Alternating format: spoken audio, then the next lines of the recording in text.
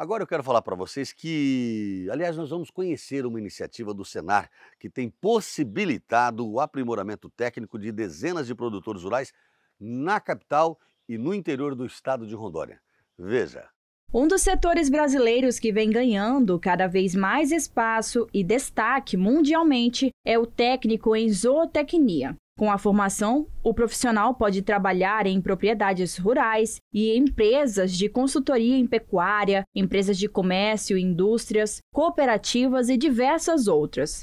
Outra profissão crescente é do agronegócio, onde o trabalhador não apenas conecta a produção agrícola no mercado, mas impulsiona a eficiência e a sustentabilidade e toda a cadeia produtiva. Em Rondônia, produtores, trabalhadores rurais e famílias podem se posicionar no mercado de trabalho através de cursos fornecidos pelo Serviço Nacional de Aprendizagem Rural.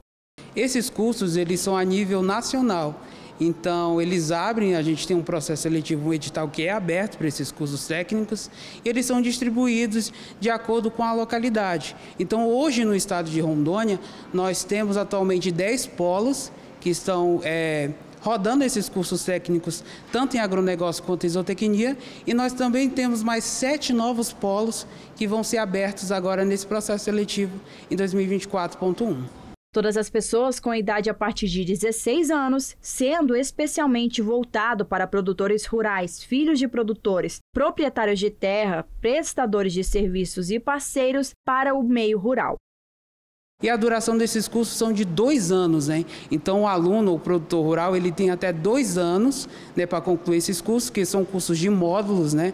Nós temos módulo básico, módulo específico 1 e assim sucessivamente. São cursos que abrangem ainda mais esses conhecimentos teóricos e práticos, né, que é o nosso diferencial do Senar Rondônia, são as atividades práticas, onde eles vão nessas fazendas, empresas rurais, para desenvolver essas atividades de acordo com o que eles aprendem dentro de sala de aula.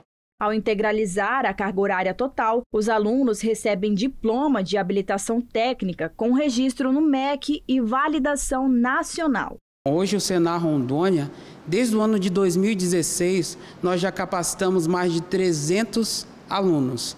Então a primeira turma foi no município de Ouro Preto do Oeste, né? Então lá tem turma desde 2016.1, foi a primeira turma que se formou. Nós já tivemos diversas colações de grau, então hoje a gente já tem mais de 300 técnicos, né, em agronegócio. Isso para a gente é muito gratificante, né? E para o aluno poder participar, ele só precisa ter o ensino médio completo, verificar o edital. Nós estamos com o processo seletivo aberto, verificar todo o edital, dar uma lida lá, que está lá todas as informações para ele desenvolver essas atividades.